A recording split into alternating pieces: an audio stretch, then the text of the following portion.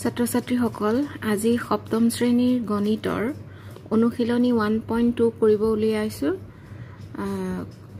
তাতে 1 নম্বৰ প্ৰশ্ন আছে পূৰণ ফল নিৰ্ণয় কৰা ইয়াত কেইবাটা অংক আছে 1 ৰ পৰা 9 লৈকে আছে ইয়াৰ ভিতৰত মই কেইটামান বাছি কৰিম যিকেইটা অলপ টান যেন লাগিব প্ৰথমতে আমি 1 নম্বৰটোৱে কৰো এটো আছে কি 5 into -2 আৰু 2 নম্বৰটো আছে -3 into 7 আৰু 3 নম্বৰটো আছে -4 into -3 আহাসন আমি কৰি লওঁ প্ৰশ্নকেইটা এনেদৰে লিখি লৈছো এতিয়া আমি কৰিম এই মাইনাস ইনটু একদম সমুখত আহিব এখিনতে হ'ব আৰু 5 আৰু 2 পূৰণ হ'ব 5 into 2 মাইনাস ইন ইয়াত আহিলে 5 দুগুণে 10 উত্তৰ হ'ব -10 ঠিক তেনেদৰে 2 নম্বৰটো কৰিম 2 নম্বৰটো জানিবা -2 সমুখতে আছে গতিকে ইয়াতে থাকিব 3 into 7 -21 এটো হল উত্তৰ -21 আৰু এতিয়া 3 নম্বৰটো কৰো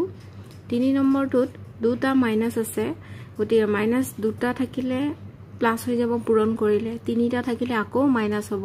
আৰু এটা থাকিলে মাইনাস হয় তোমালোকে ইতিমধ্যে দেখিছা ইয়াত এটা আছিল গতিকে মাইনাসে হৈছে এতিয়া আমি এটা কথা মনত ৰাখিব লাগিব যে মাইনাসটো যদি দুটা থাকে যুগ্ম সংখ্যা থাকে মানে দুটা চাৰিটা ছটা এনেকে থাকে এটো প্লাস হৈ যায় তাৰ মানে মাইনাসে আমি কি কৰিলো প্লাস হৈ গল লিখিব নালাগে এতিয়া 3 আৰু 4 পূৰণ হ'ব 4 3 গুণ 12 এটো হল আনসাৰ 12 এতিয়া মই 5 নম্বৰটো বাছি লৈছো ইয়াতে আছে -12 into 0 into -17 ইয়াত এটা কথা চাব লাগে যে ইয়াত বাকি যিয়ে সংখ্যা নাথাকক সমুখত একেবাৰে মাজতে কি আছে 0 আছে বা মাজতে হক যতে হক 0 এই আটাইকেইটাৰ লগত পূৰণ হৈ আছে গতিকে একো আমি নকৰাকে উত্তৰটো 0 হ'ব 0 যাৰ লগতে আমি পূৰণ কৰো সেই সংখ্যাটোৱে 0 হৈ যায় গতিকে উত্তৰ হ'ব 0 একো বেলেগ একো কৰিবৰ প্ৰয়োজন নাই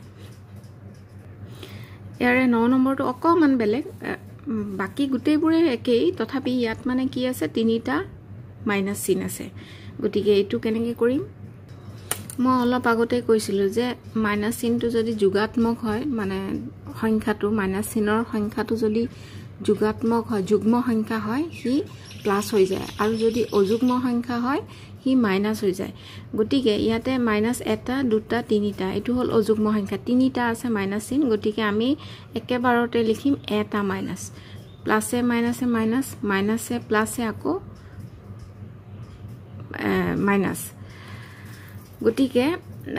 তিনটা মাইনাস আছিল এটা হ'ব সমুখত তাৰ পিছত এই গুটেই কিটা সংখ্যা আমি পূৰণ কৰিম 2 into 5 minus 3 গুণ 3 3 দুগুণে 6 6 5 গুণ 30 আনসার হল -30 এতিয়া হু আমি 2 নম্বৰ প্ৰশ্নটো লৈ ইয়াত আছে সত্য বিচাৰ কৰা এনেকে তিনিটা প্ৰশ্ন দিয়া আছে আমি বহি পাতিলো তাৰ পিছত চাও এটো আমি লিখি লৈছো ইয়াৰ উত্তৰটো হ'ব সত্য কিহৰ বাবে হ'ব ইয়াত 27 into সেকেন্ড ব্ৰেকেট দিয়া আছে দ্বিতীয় বন্ধনী -5 plus 10 আকৌ এই সোঁহাতে আছে 27 into -5 এইটো মানে বিতৰণ বিধিত প্ৰয়োগ হৈছে ইয়াতে 27 into -5 এইটো তাৰ পিছত মাজত প্লাস চিন আছিল গতিকে প্লাস আছে আকৌ 27 into 10 এইটো 27 into 10 হৈছে গতিকে আমি এটা জানিছিলো কথা যে এইটো সত্য কিয় হ'ব কাৰণ যোগ সাপেক্ষে ইয়াত যোগ চিন আছে মাজতে যোগ সাপেক্ষে এইবোৰ গুটেইবোৰ অখণ্ড সংখ্যা যোগ সাপেক্ষে অখণ্ড সংখ্যাৰ পূৰণৰ বিতৰণ বিধি মানি চলে এটো আমি জানো সেই এই যেটো আমাৰ প্ৰশ্নত দিছে এটো শুদ্ধ হ'ব আৰু নাইবা তোমালোকে যদি ভেৰিফাই কৰি চাব পাৰা এনেকেও কৰিব পাৰা আমি বাও পক্ষটো যদি পাতি লওঁ আমি কি কৰিছো 27 কে লিখিছো -5 ৰ ব্ৰেকেট উঠাই দিছো -5 plus 10 হল এতিয়া 10 ৰ পৰা 5 বিয়োগ কৰিলে 5 হ'ব ইয়া লিখিলো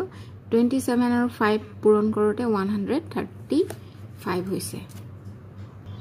এদৰে আমি বাও পক্ষটো 135 পালো এতিয়া সোঁ পক্ষটো আমি লিখি চাম -27 into -5 আছে মাইনাস চিনটো আগফালে আহিব 27 ক 5 দি পূৰণ কৰিলে আমি অলপ আগতে পাইছিলো কিমান 135 প্লাস চিন আহিব এটো আৰু 27 আৰু 10 ক পূৰণ কৰিলে 270 এতিয়া আমি 270 ৰ পৰা -135 কৰিম তেতিয়া কিমান হ'ব 10 ৰ পৰা 5 গলে 5 হ'ব ইয়াত আছে 6 6 ৰ পৰা 3 গলে 3 আৰু 2 ৰ পৰা 1 গলে 1 এতিয়া আমাৰ বাও পক্ষটো 135 হো পক্ষটো 135 তাৰ মানে দুইটা একে ওলাইছে গতিকে এটো সমান চিন দিয়া আছে যেহেতু এটো সত্য এতিয়া 2 নম্বৰটো চাইছো এটো সম্পূৰ্ণ অসত্য ইয়াত কোনো ধৰণৰ বিধি প্ৰয়োগ হোৱা নাই কিহৰ কাৰণে ইয়াতে আমি বাও পক্ষটো যেটো দেখিছো দ্বিতীয় ব্ৰেকেটৰ ভিতৰত আছে -16 প্লাস -24 কিন্তু ইয়াত কোনো ধৰণৰ ব্ৰেকেট নাই আৰু আটাই কেটা কি আছে পূৰণ চিন আছে ইয়াত কিন্তু যোগ চিন আছে গতিকে আমি এটো অসত্য বুলি লিখিব পাৰো তাৰ আগতে তোমালকে যদি ভেৰিফাই কৰি চাব পাৰা যে হসা নে মিছা উতে আমি কৰি চাবও পাৰো -25 ইয়াত থাকিবই পূৰণ চিন আছে এইটো ব্ৰেকেটৰ ভিতৰত আছে প্লাস চিন আছে গতিকে -16 মাইনাসে প্লাসে মাইনাস হ'ব 24 -25 এত থাকিব পূৰণ চিন হ'ব এই দুটাই মাইনাস গতিকে ইয়া ব্ৰেকেটৰ ভিতৰত এই দুটা যোগ কৰি মাইনাস চিন দিম 10 0 3 1 4 40 হ'ল আৰু এটো মাইনাসে মাইনাস দুটা মাইনাস আছে গতিকে প্লাস হৈ যাব ইয়াতে আৰু 25 ক 4 দি পূৰণ কৰিলে 100 লগত এটা শূন্য আছে 1000 হ'ল তাৰ মানে উত্তৰটো only 1000 হ'ল বাও পক্ষত আৰু হো পক্ষত এনেকে আছে গুটে ইয়াত -3 টা আছে 1 2 3 অযুগ্ম সংখ্যা গতিকে এটা মাইনাস হ'ব মাইনাসে মাইনাসে প্লাস প্লাসে মাইনাসে আকো মাইনাস গতিকে এটা মাইনাস হ'ব আৰু বাকি গুটে কিটা সংখ্যা পূৰণ চিন যেহেতু আছে পূৰণ হ'ব এতিয়া আমি মাইনাস চিন দিম এই আটাই কিটা আমি পূৰণ কৰিম আমি সাইডত পূৰণ কৰিছো 25 * 16 400 হ'ল আকো 400 ক 24 দি পূৰণ কৰোতে 9600 9600 এটা আমাৰ বাও পক্ষত ওলাইছিলে 1000 আৰু হো পক্ষত ওলাইছে -9600 যেটো শুদ্ধ নহয় মিলা নাই গতিকে এটো অসত্য এনেদৰে উত্তৰটো লিখিবা 2 3 নম্বৰটো এনেদৰে দিয়া আছে a - * b is equal to a plus b jot a is equal to -27 আৰু b is equal to -20 আমি ভেৰিফাই কৰি চাও বাও পক্ষ a মানে দিয়া আছিল -75 মাইনাস চিন দিম b মানে আছে -20 -75 মাইনাসে বা আমি এটো মাইনাস ইয়াতে লিখো ইয়াৰ ভিতৰ ব্ৰেকেটত দুটা মাইনাস আছে গতিকে মাইনাস বা আমি আৰু এটা কথা জানো এই গুটে কিটা এটা দুটা তিনিটা মাইনাস আছে